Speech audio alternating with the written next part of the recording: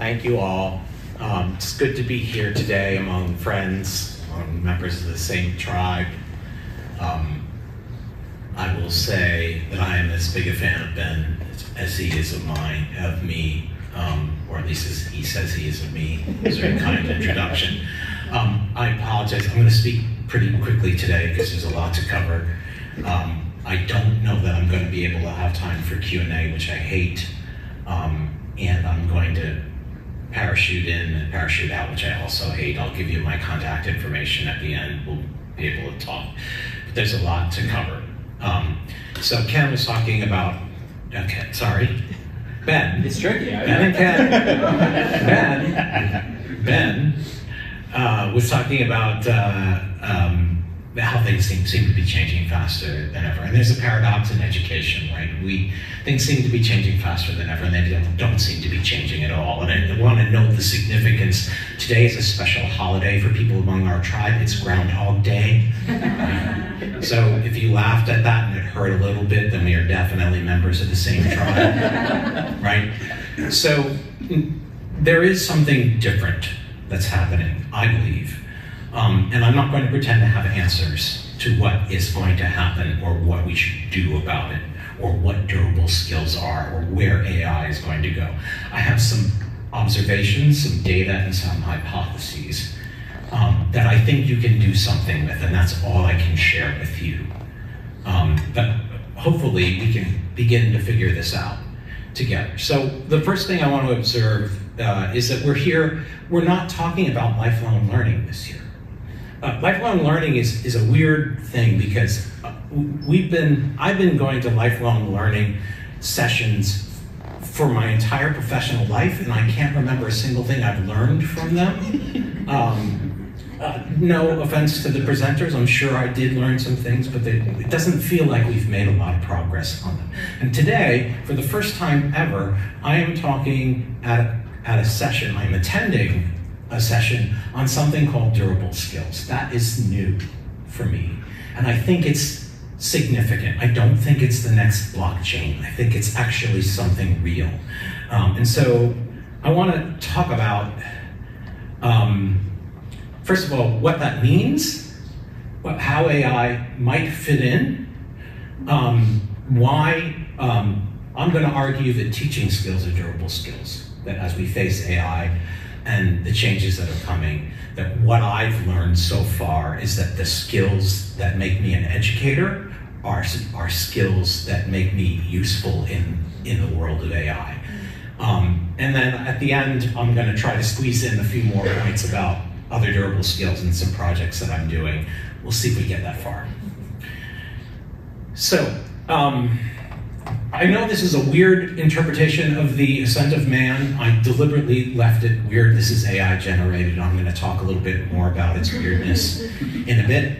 But I want to start with the observation that lifelong learning wasn't always a thing, right? There was a period of time in human civilization, probably the majority of it. I'm not an anthropologist, so I don't know exactly how many years, but maybe 90 out of the 100,000 years, there was no lifelong learning in the sense that nobody said, when I was a kid, we didn't have those fancy metal pointy things on our sticks. I had to carve my pointy thing out of a stone with another stone, day after day, right? There wasn't change that took place over the course of a single lifetime that was significant enough for people to say, you need to learn new things, right? We lived out on the savannah or wherever it is, or wherever we were stupid enough to climb out of the trees and make ourselves targets instead of the gazelles, right? And we did what we could to survive. But civilization is a machine for collective learning. In my mind, that's what it is. And the two key technologies are transportation and communication.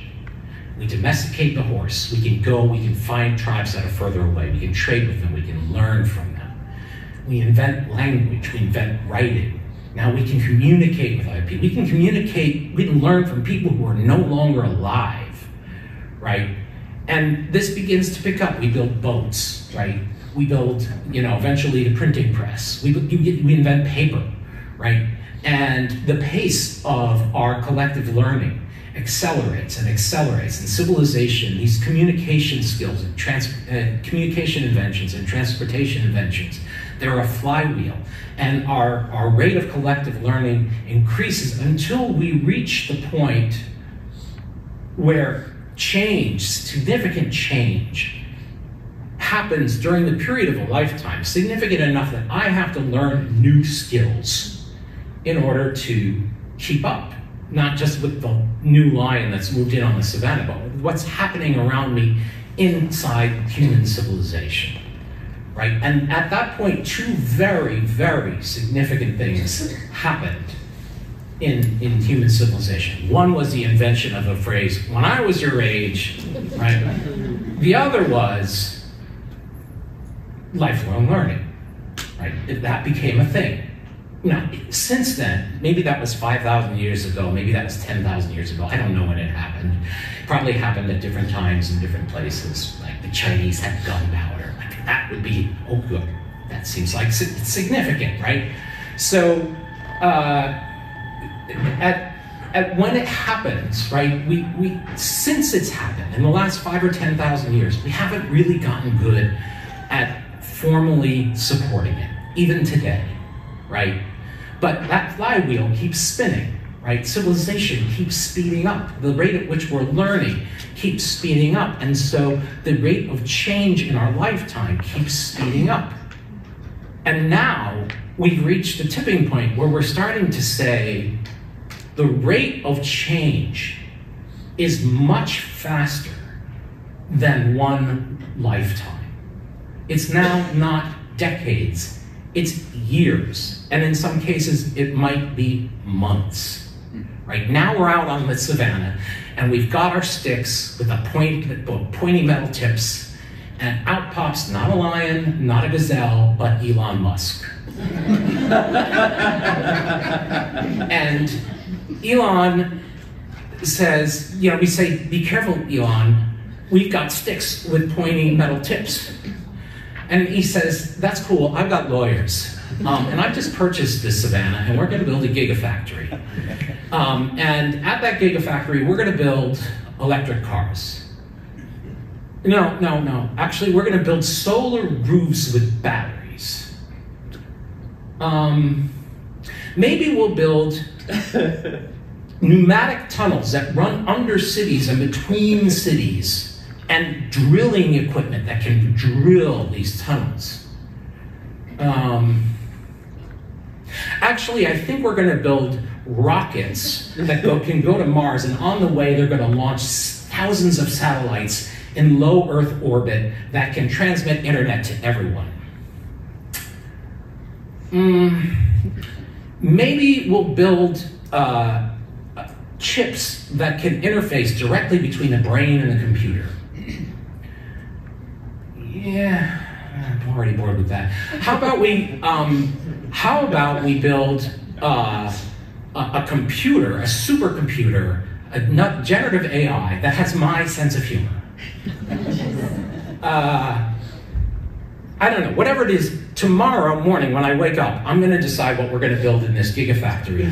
And you better show up on day one, ready to build it. And if you aren't ready to build it, my lawyers are going to evict you. And by the way, that lion you're out hunting, now head of human resources. So, unless you want a lawsuit, you're done, right?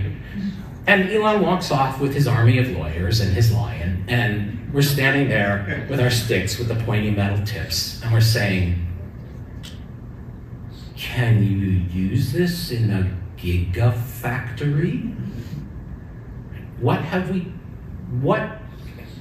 How do we keep up with this? Right? How do we keep up with this? What can we learn today that won't be obsolete tomorrow?" And by the way, every single one of those ideas that I gave you is a real company that Elon Musk is building or trying to build. More than half of them are failing or will fail or are kind of fake. But even a couple of hits, that's a big deal, right? So, So we have to figure out what this means, right? And the thing that has catalyzed this has been happening. This isn't just something that happened when ChatGPT came on the scene, but ChatGPT made it undeniable. It made it obvious, right? So I wanted to tell you a story. Like, let me ask you, how many of you played with ChatGPT?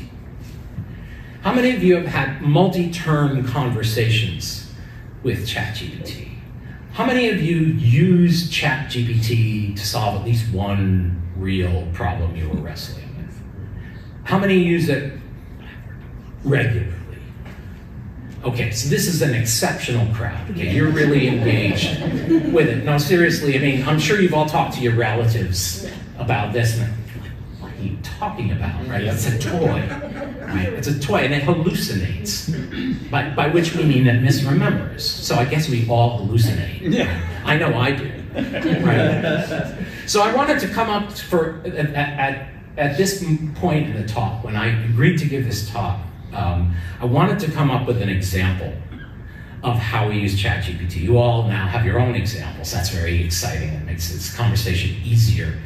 I wanted to come up with an example, and unfortunately, an example arose that wasn't the one I had in mind on my list.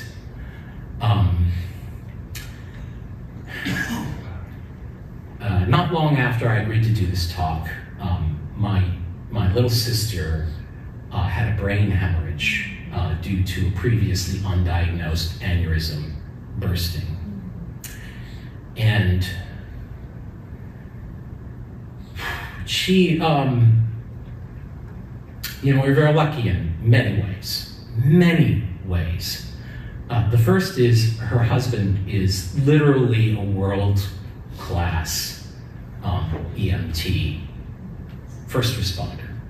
And when I say world-class, what I mean is he used to work for a federal first response unit, leading and training other first responders. He has literally worked with EMT folks in other countries. He was there at 9/11. This guy, he knew where the trauma center was. He knew that this was an urgent situation. He could walk into that trauma center and speak to doctors that he had already, that knew him as a professional, as a peer, and be treated as one of their own. And this guy is there 12 hours a day, 7 days a week, right? So, okay, we have that. We have my big sister, the one who's not in the hospital bed. She's a rabbi. She has tons of experience at the bedside. She is an hour and a half away, one direction, which is not trivial, but she's going down there a few times a week, being at the bedside, sometimes bringing my 90-year-old father with her, right? So we have all that going on. Sharon has support. I am 4 hours away in Massachusetts, and I take medications that impair my reaction time, my perceptions, and make me drowsy. So a drive down the New York Thruway and the New Jersey Turnpike is a serious thing for me. I have to plan carefully. The last thing we want is for two Feldsteins to be in the hospital at the same time. And if you know anything about brain injuries, you know we don't know much. We just don't know much, right? So I am up in Massachusetts. I am feeling helpless. I am feeling useless. I am feeling in the dark. So my brother-in-law, who among other things is an educator, right? A few days in, he gets on my little sister's Facebook account and starts sharing with all her friends and family daily updates. Like, here's the medical thing that happened today, and here's what it means, right? And when I say we're lucky in many ways, I am lucky in many ways. I happen to be married to an actual brain expert. My wife did her postdoc in an fMRI lab in Columbia studying adult language learning in the brain using MRI and EEG. She knows a lot about the brain. And her friend up near us is on faculty in the psychiatry department at Columbia. So I'm getting a lot of help interpreting what I'm hearing, right? Because Chris is great, he's a really good educator. These are short Facebook posts as he's managing a lot. And it's dense, right? And he's writing for multiple audiences. The guy, on top of educating family and friends, he's also educating his fellow EMTs about, hey, just remember, brain trauma can present fast or slow. Okay, this guy is Superman, he's Iron Man, whatever, pick your metaphor, right? But I'm taking this in, and it's just not in my DNA to accept that I cannot know if my sister is going to live. It's not in my DNA to accept that I cannot know if she is going to be okay. So I am desperate, I'm doing everything I can with these morsels. I'm taking them to the people that I know. And they're great, but they don't have any experience in brain trauma, right? They can tell me where that the brain actually has a thing called the ventricle. That's not the heart ventricle. They can tell me where it is, they can tell me what it does. They can't tell me what it means when it swells, right? So I happened to, before all this had happened, I happened to have read a study conducted by Brown University and Mass General showing that ChatGPT could pass the written medical board exam specifically for neurosurgery. So I suddenly had a third expert I could consult with. And I started feeding it Chris's daily updates. And at first, the answers I got were not what I needed, right? So how many of you know about ChatGPT's profile feature? Okay, this is really important. ChatGPT, if you click on your profile, there's a place where you can enter information about who you are, what your interests are, and what kind of information, how you like your information, right? In my case, because I've been writing for 20 years on the internet, a lot, it knows a scary amount about me. It's read most of my stuff, right? I've tested it. I won't go into it, but it freaked me out when I found out how much it understands me, right? And for some reason, it came to the conclusion, having read all my stuff, that I like really long, detailed analyses. So it took me a while, and by the way, without getting into the technicals, the folks at OpenAI that developed ChatGPT, they clearly made sure that this feature of the profile gets a lot of attention from the model. It really pays attention to what's in there. So I had to convince ChatGPT that's not what I want right now. Okay, I'm going to give you a piece of information, and I only care about three things. One, what does this tell me today about my sister's current health? Two, what does it tell me about her prognosis? And three, what does it tell me about the quality of care she's receiving? That's what I need to know in simple language with enough detail that I can feel confident that I can talk to other family members about it. And I kept feeding it day after day, and the information got better and better. And by the way, this is how ChatGPT is being piloted in hospitals around the country. Not to replace the doctors, right? There's a lot of research going on about how well it stacks up against physician judgment, and it's really interesting. But Hippocratic oath, right? First, do no harm. And we need to remember that when we think about putting this software in front of our students, right? Where ChatGPT is actually being piloted in the field is patient education. Here's what the doctor's notes say, here's what they mean, right? Low probability of getting it wrong. And I can tell you now from experience, it's really good at it once you get it focused on the right things, right? So the answers kept getting better and better, and they enabled me to do things I couldn't do. The first thing they did was they reassured me. I mean, I have a lot of faith in my brother-in-law, but the truth of the matter is I didn't know him like this. He was the guy I sat next to at dinner, a lovely guy, self-effacing guy, who loved my sister more than anything, did some firefighting and, you know, emergency rescue stuff, and it seemed kind of interesting, but we didn't, you know, we never really talked about it. I never saw him in action, right? So, and I don't know anything about, you know, when people say, well, that's not brain surgery. Well, this is brain surgery, right? It really is complicated and delicate and requires a lot of difficult decisions in the moment. So the first thing I learned from the daily updates and getting my second opinion from ChatGPT is that Sharon was getting excellent care. Every answer was, yes, this is the standard of care, this is the right thing, this is why they're doing this is why they're monitoring that, you're doing the right thing. And I have to tell you, I still felt in the dark, but there was a light, right? I could see something, right? Another thing it enabled me to do, and by the way, how many of you have been in a position where you had to advocate for quality medical care for yourself or a loved one, right? Like, that's the way it is. This is a rarity that I don't have to, right? Because I have Chris, and I have an excellent surgical team, and they're treating my sister as if she's the relative of one of their own. That's a rarity, right? I am never going into a serious medical situation again without consulting ChatGPT or a similar tool. Just not gonna happen, right?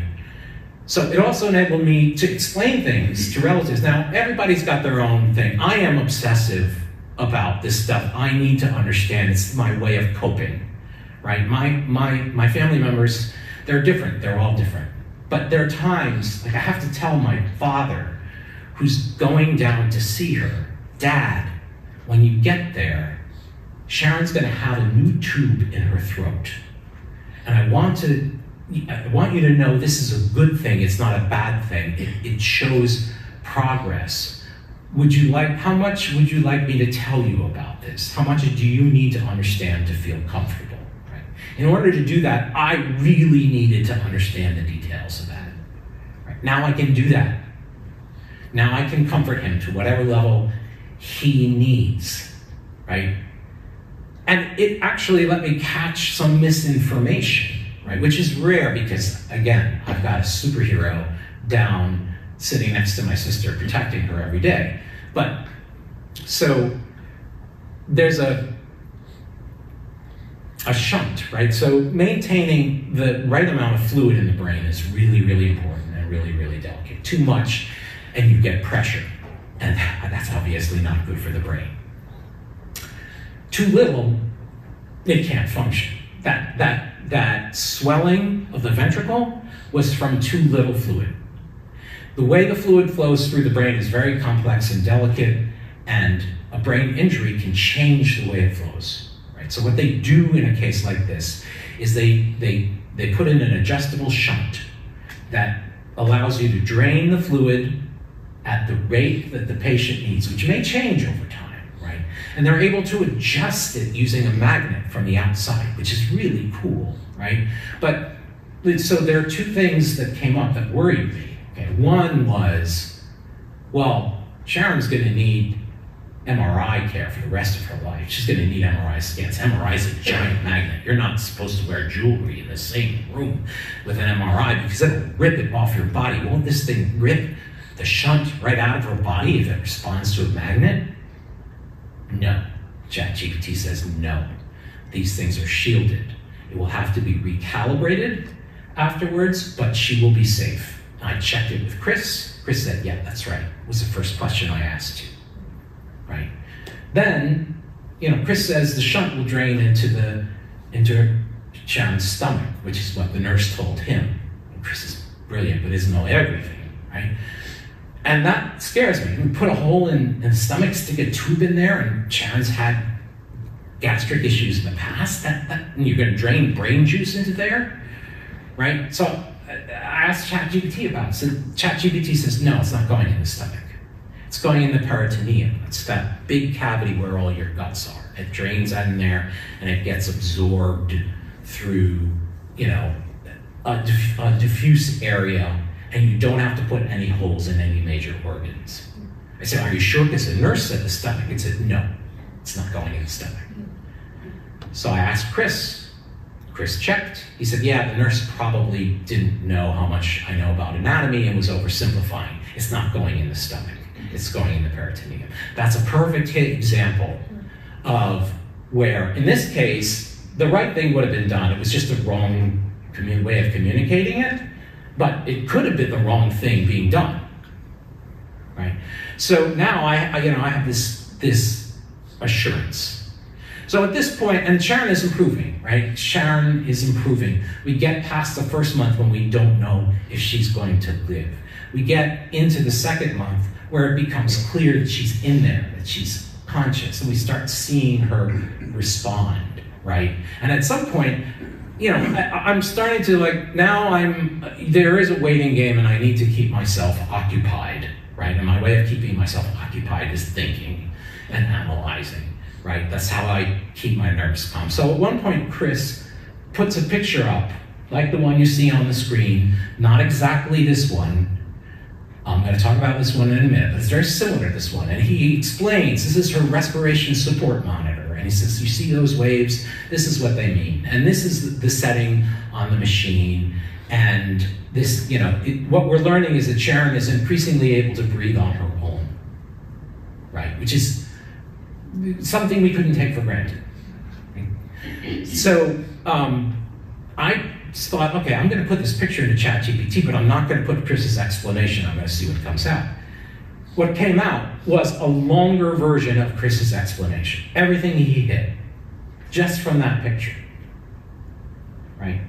So I'm increasingly getting to the point where I'm just like, here's the latest update, no explanation. So it's like I'm texting my friend the doctor, and I get back the explanation that I want, right? And so I'm down, I managed to make it down to Jersey again. I'm in the room with Sharon. At this point, she's having periods of consciousness and can communicate to a certain degree. She happens to be asleep at this particular moment. I'm there with Chris, and I ask him, we're talking about AI. And he's very interested in AI because he sees the way it's changing his profession. He's seen some amazing applications of AI worldwide in first response, finding victims in a building collapse or a fire, like really serious stuff. And so I say, do you want to see it in action, right? He says, sure, yeah. So I take this picture, and that phrase up the top, here's her respiration monitor right now. That was my entire prompt. That was all I told ChatGPT. I'm going to read you part of what it gave back, just a fraction of it, right? Based on the new ventilator readout image you provided, Sharon's respiratory parameters continue to show a stable and controlled pattern. That word continue means it's referring back to the previous image. Right? It remembers what was on the previous image. The breathing parameters, the positive end expiratory pressure remains at 6 centimeters H2O, which is a standard setting to prevent alveolar collapse and maintain oxygenation. It's still giving me kind of more than I need, but it's giving me what I need, right? Fraction of inspired oxygen set at 30%, a decrease from the previous 40%, suggesting improved oxygenation as she requires less supplemental oxygen. Sharon is making progress. And I learned that from just giving this picture to ChatGPT, right?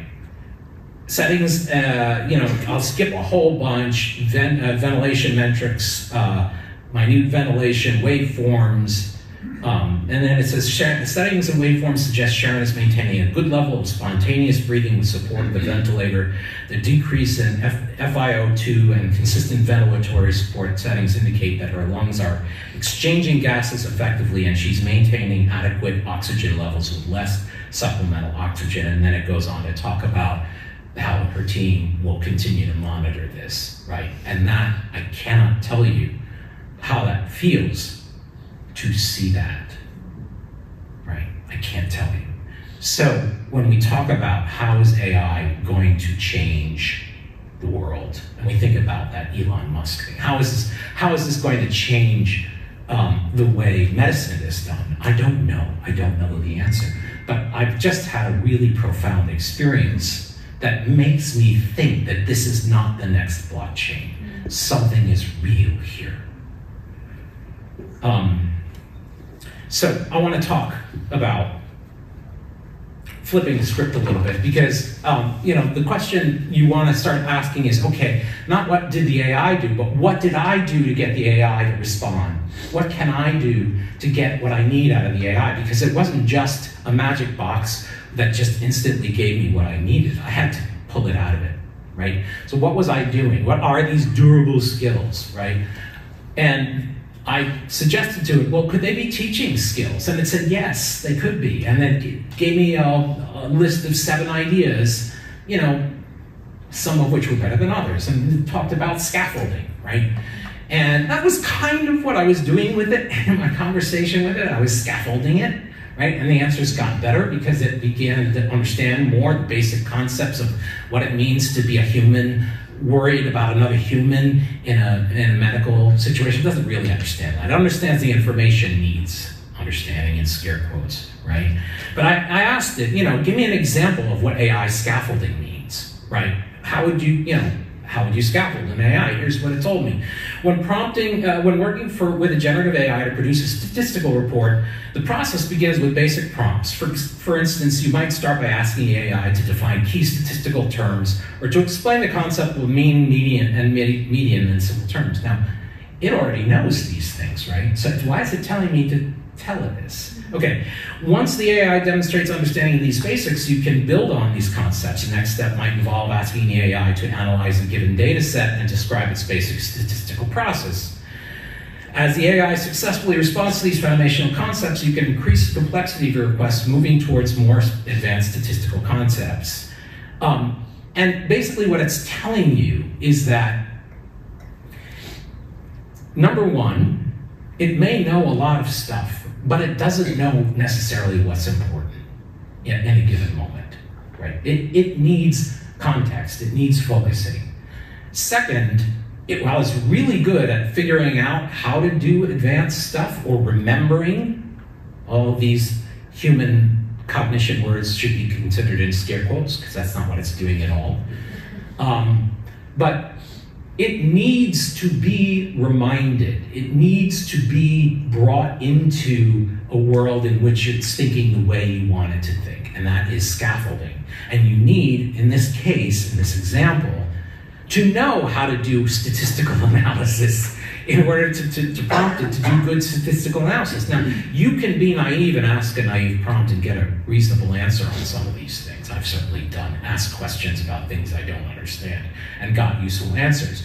But if you really want to use this as an expert, you have to be an expert and you have to teach it, right?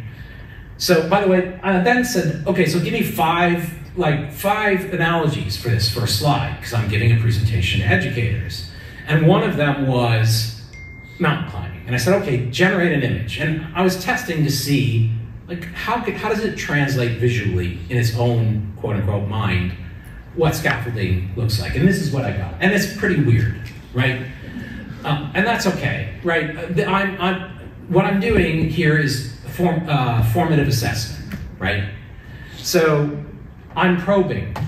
What does this thing understand, right? And you've all seen it, right? You can think, if you work with a program like Midjourney, which is another AI program, sort of a cross between AI, ChatGPT, and Photoshop. Like you can get it to do exactly the kind of image you want. But I wasn't interested in that. First of all, I'm a terrible visual person. Anyway, second of all, I'm more interested in what the AI understands, right? So when I asked it for an image of formative assessment, and it gave me the example of a cook tasting, I wanted to see what it thought would be a good slide, right? This is a terrible slide, right? It's not very good at visualizing, right, what we need to understand. So I said, look, I'm still interested in formative assessment. I'm not interested in creating the perfect image, right? So I said, well, look, this is very cluttered, and I, as a user, want to get the core concept. So imagine that, I use the word imagine with it. Imagine that I gave you the image rather than you generating it for me. What would be parsable for you? What would make sense for you to convey this core concept, and it gave me this. And I'm going to anthropomorphize it and say proudly, told me that it had put in a tasting dish, because that really gets at the core concept of formative assessment. Now, I didn't want to make you feel bad by telling you I couldn't tell that's a tasting dish. I mean, maybe Google Bard would look at that and say, oh, that's a tasting dish, right? So, but I did want to say to it, there's no AI in here, right? So can you make this analogy here and add AI? And it gave me this.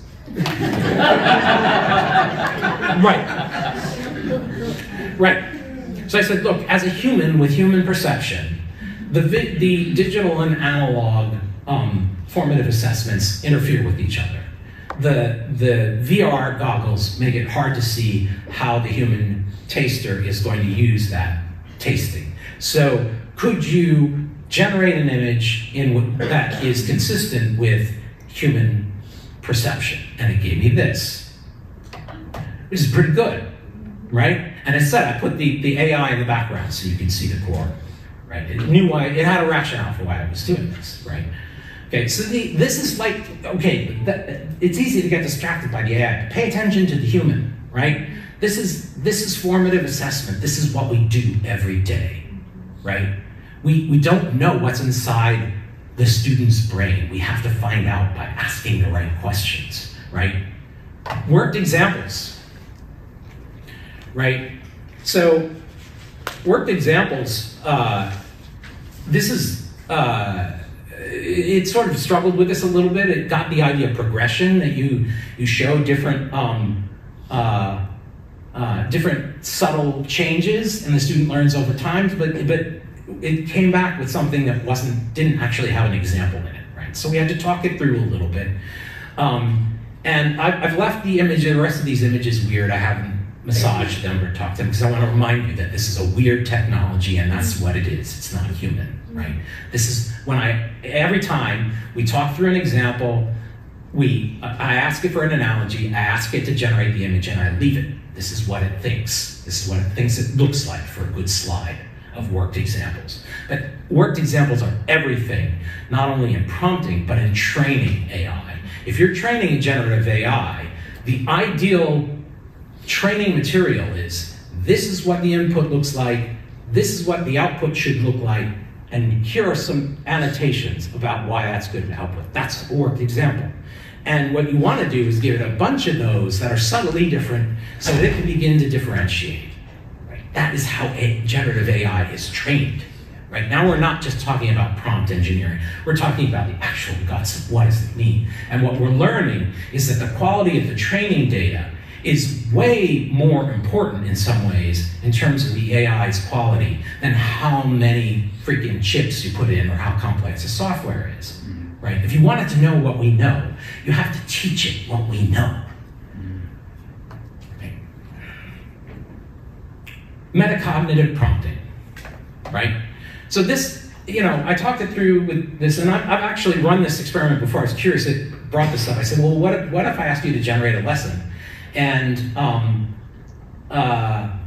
I want you to reflect on that lesson for the students.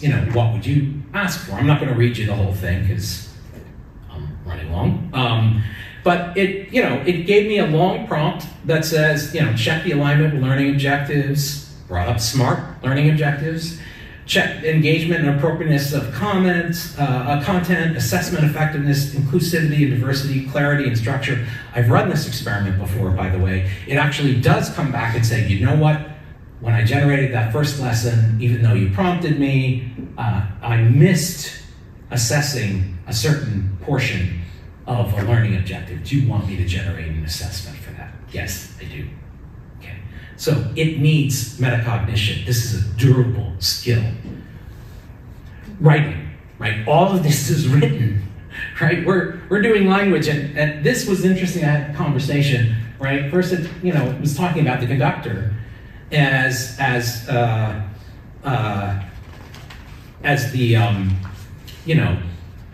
writer, as the prompter.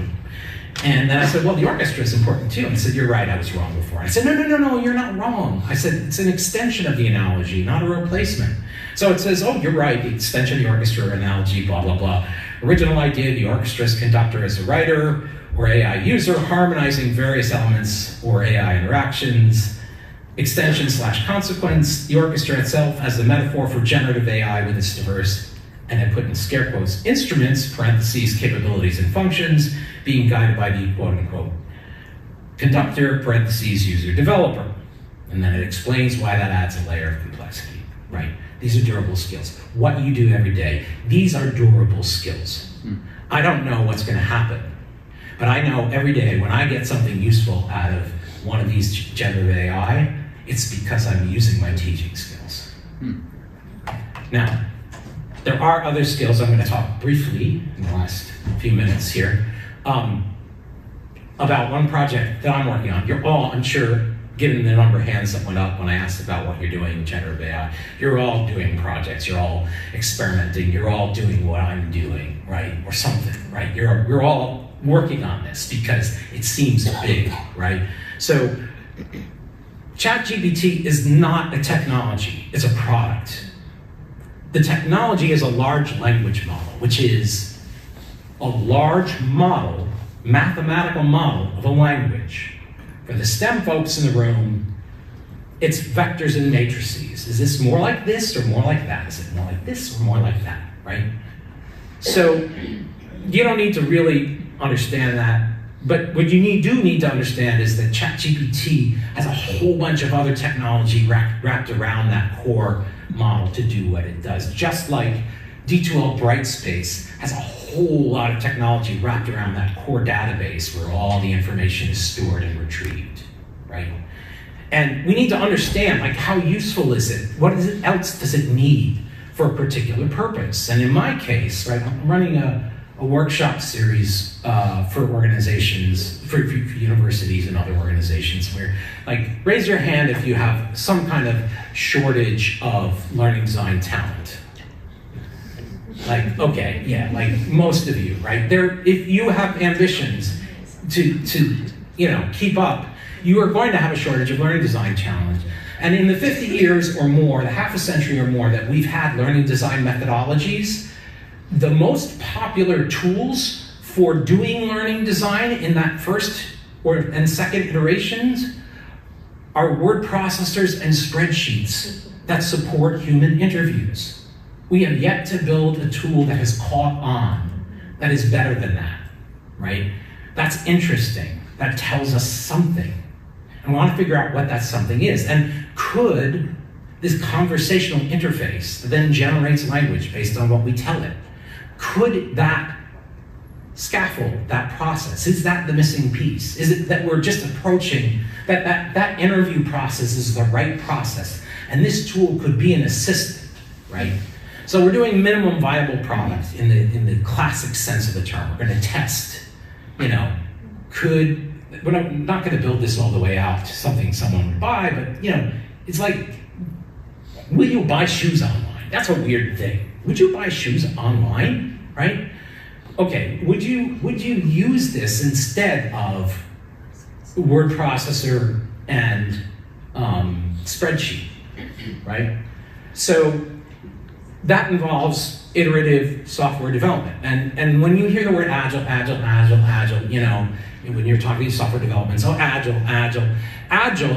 is just a really well-developed, well-honed set of techniques for communication and collaboration and analysis, right? For complex problems. That's what it is, right? So we are building, over a period of 6 months, 6 iterations, we're building a test of whether this tool will work. Those are durable skills, right? You can't know what's going to work until you try it, right? So I have like 3 minutes for questions. I am on the internet.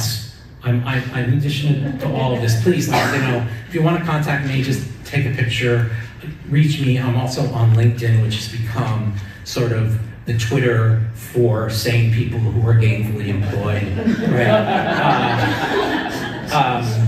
You can reach me. I probably have time for one question. I'm going to hang around for the break, and then I'm sorry to say I've got to run. I'm trying to get myself ready to go see my sister on Monday, who, by the way, actually, you know what? I'm going to ask you for something more important. I'm sorry to say, as important as you all are to me, my sister is more important. So I've been filming this for her. So I want to ask something of you. Sharon was a microbiology major in college. She could have chosen to be a doctor. She chose instead to be a high school biology teacher. She's been working for decades in a very challenging district, fighting every day for those kids. I never saw her sag. I never saw her falter. She is a piece of steel, which is why I'm confident she's going to come out of this okay. She is, by the way, doing very well. They're in the process of getting her ready to move to intensive rehab from the ICU. We don't know, we won't know for a long time whether she'll be able to make a quote-unquote full recovery or what that means under these circumstances, but I believe she will make a full recovery. And yes. And that is what I will ask for you. Sharon did what I'm doing 5 times a day, 5 days a week, and I don't think she ever got a round of applause. So I would really appreciate it if you would give a round of applause for my sister, the hero, Sharon Feldstein.